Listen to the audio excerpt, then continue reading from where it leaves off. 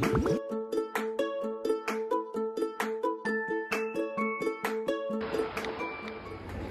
everyone, thank you for checking out this video. You are with Coach Deathbot from 32 Academy. Let's read the question together.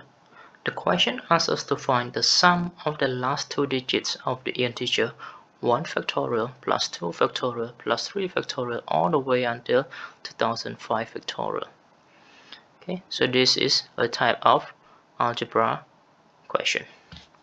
Okay, let's attempt this question together.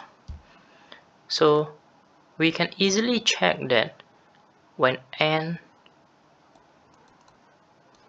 is 10 and above, n factorial will always end up with two digits that are 0, 0, right? So n factorial will end with two zeros. So notice that this 2 0 will not affect the last two digits of the sum, right?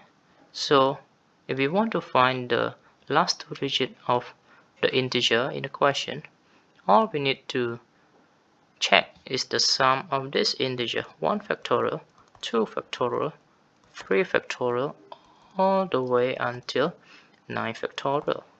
Alright, so 1 factorial, the last digit would be 0, 1. 2 factorial, you just need to times 2, so that would be 0, 2.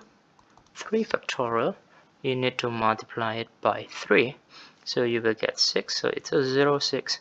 4 factorial, multiply by another 4, you will get 24. 5 factorial, multiply 24 by another 5, you will get 120. So, but since we only interested in the last two digits, so let's say modulo 100, so let's change this to congruent, so this 120 will be congruent to 20 modulo 100. Do the same thing. Now it's 6 factorial, so it's multiplied by 6. You all need to take 20 multiplied by 6.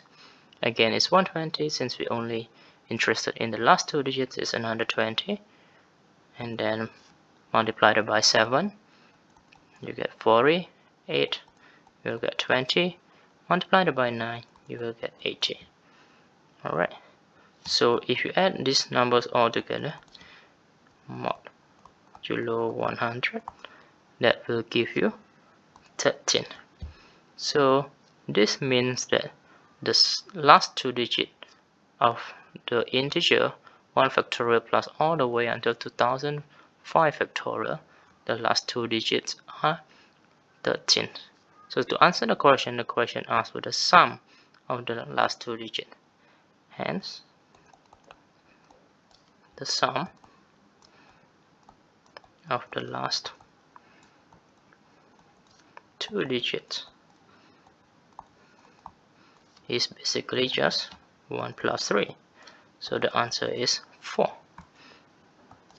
We have completed this lesson. Thank you for watching this video.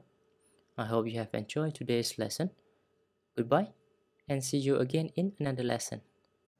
If you would like to learn more from these tutorials, please smash that like and subscribe button.